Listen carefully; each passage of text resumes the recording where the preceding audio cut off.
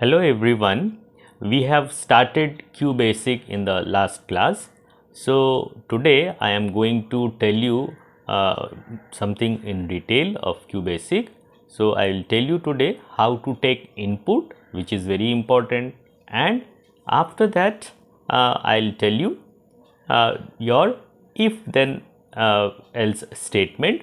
So today we will be covering up these two things, and before I start, do like, share, comment and subscribe to my channel Alpha Basics.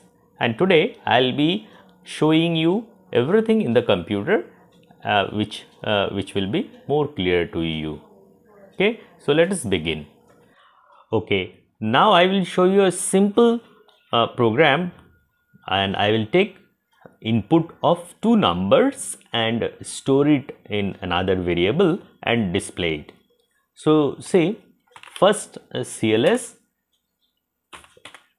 for clearing the screen. So for taking input, your syntax is, or the command is, you have to write input. Now input A is the variable where I will store the value. Now again I am taking another variable input B, and as I have told you, I will store the addition in the variable C. So let C is equal to A plus B, and I will print the result. So print C and your end. Now just run it. So see, I am providing 5 as the first number, 6 as the second number, and see the result is showing 11. So now this is a very simple method.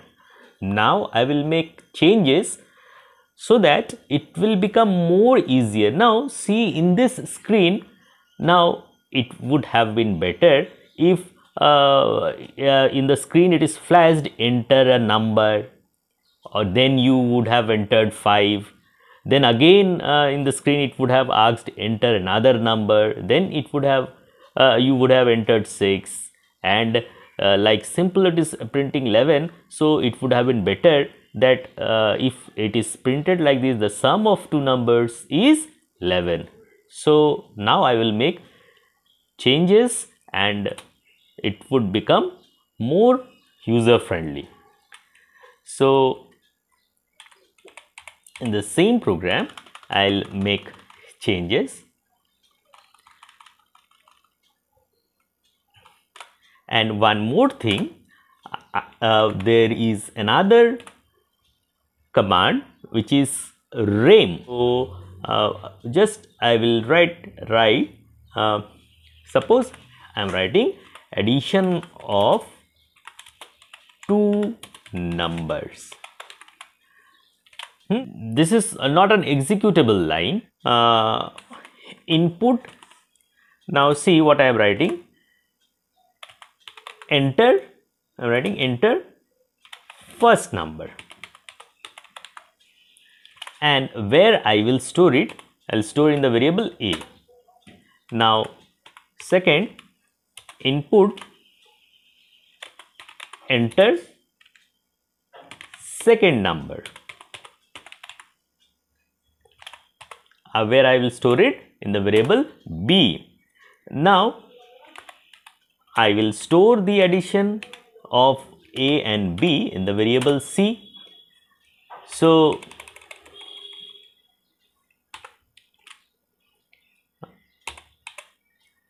now I will print the result, print sum of two numbers is, where is your result, in the variable C. Now end it. Now run it.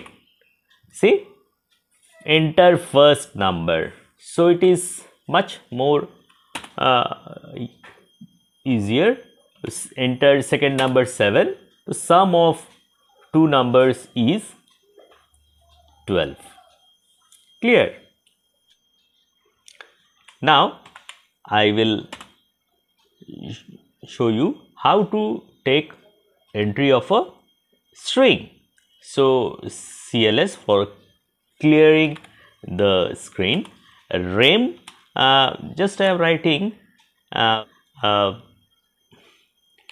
name, just I am writing name. Okay, again I am telling rem will not be flashed in your output screen. Rem is for just if a user opens this file, he will know that what the program is about. So now I am writing input. How you take a entry with a dollar sign. So print $D and end. Now see, if I'll run, see, so I am writing suppose HARRY, Harry. So it is printing Harry. Now again you can make changes like input,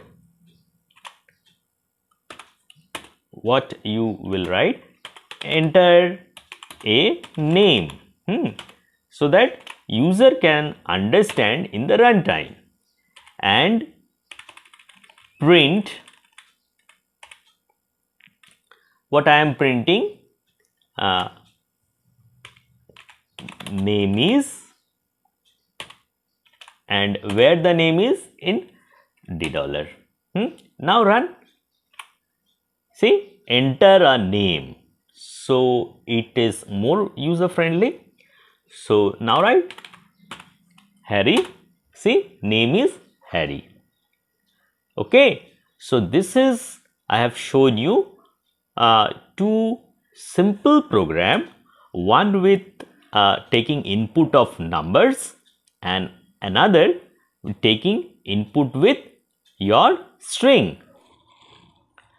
Now I will show you a simple program on calculating of simple interest. So first is your CLS, then in rem I am writing calculation of simple interest. So I need to take input, enter principal.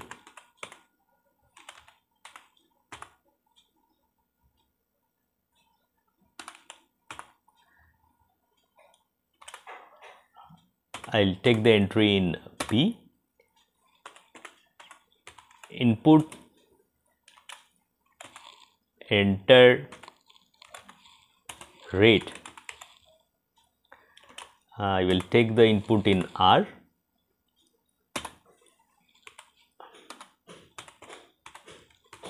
input, enter time. I will take the input in T.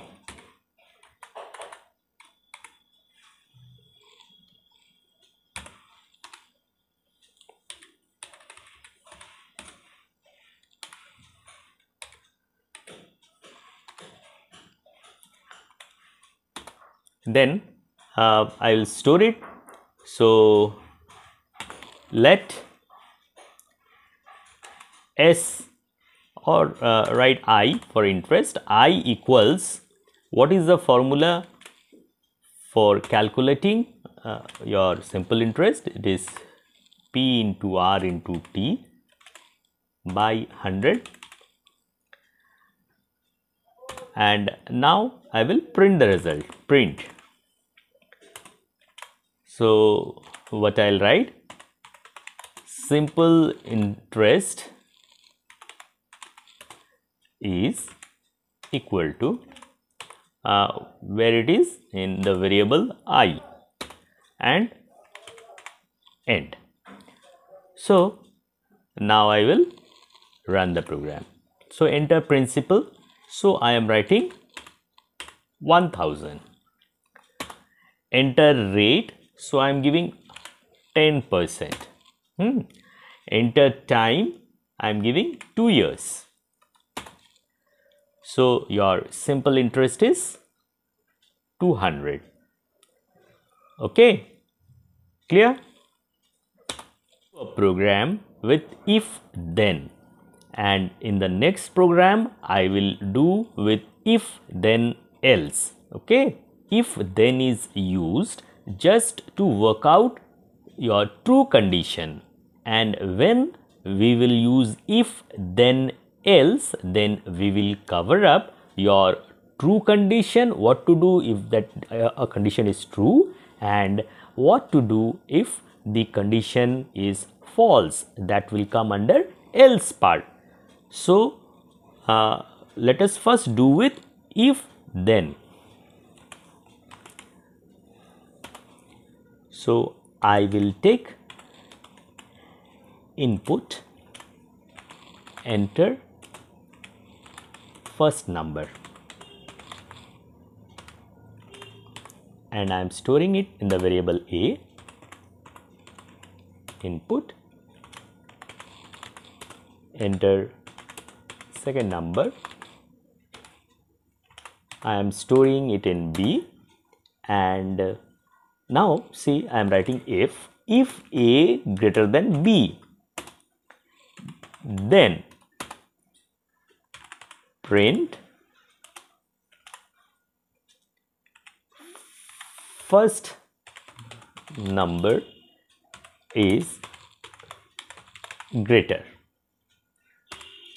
and your first number is a, and then you have to write end if and end. So this is the complete syntax. If, this if, then you have to write the condition, then, and this is the true part. If a is greater, this is the greater than b, then if it is true, then I am printing, and then you have to close the if with end if. Now run it as usual. F5. So enter first number. So I am entering 9. Enter second number. I am entering 6. So 9 is greater. So it is printing first number is greater. Is it clear? Now see what happens. Again I will run it. Now see, enter a number. Now I am giving 6 and second number 9. So second number is greater, but it won't print. Why? Because this condition will come in the else part. So I have written only the true case. If a is greater than b, then I am printing. So I have not written if a is less than b. That is why here it is not printing as b is greater. Is it clear? Now I will make little modification, and then this thing will work. So what I will do, I will just add else part. So else part, if a greater than b, then if it is true, then that first number is greater, that will be executed. And in the false case, if a is less than b, then it will come where? In the else part. So in the else part, what I will print? I will print what? Second number is greater. And where is your second number? Second number is in b. Now again we will run it. Now see, now I am giving first number 9, second number 6. So first number is greater, 9, clear? Now again run it. Now enter a number. First number is suppose 6 and second number is 9. So second number it should print. See, second number is greater. Clear? So now I have written both the conditions. Your true conditions, if the statement is if, then you have to write the condition and then, and this is the true part. Okay, this is the true part, and else here this is the false part. And then your end if. So this is the complete syntax of if, else, and then end if. Is it clear? Now we will work out a problem where we will take entry of two numbers. If they are equal, then we will find their addition, and if they are not equal, then we will print their product. So first we will take the input, enter first number, and I am storing it in A. Input, enter second number, storing it B. So if A equals B, then what I am doing, C equals A plus B, and I will print it. Sum is, and where it is in C, else in D I am multiplying it, and I will print it. Print what? Product is in D. Now what I have to do? End if, and end. So now run it. Enter first number, suppose 5. Enter second number, again I am entering 5. So numbers are equal. So see, it is adding, sum is 10. Again run it. Enter a number 6, enter second number 7. So now they are different, so it will come under else part. So product, it is multiplying, product is 42. This much for today. Hope you have understood, and if you have missed out my earlier video, I will put that in the end screen. You can see from there also, and in the next video I will be teaching you for next statement. So keep watching my channel Alpha Basics. Thank you.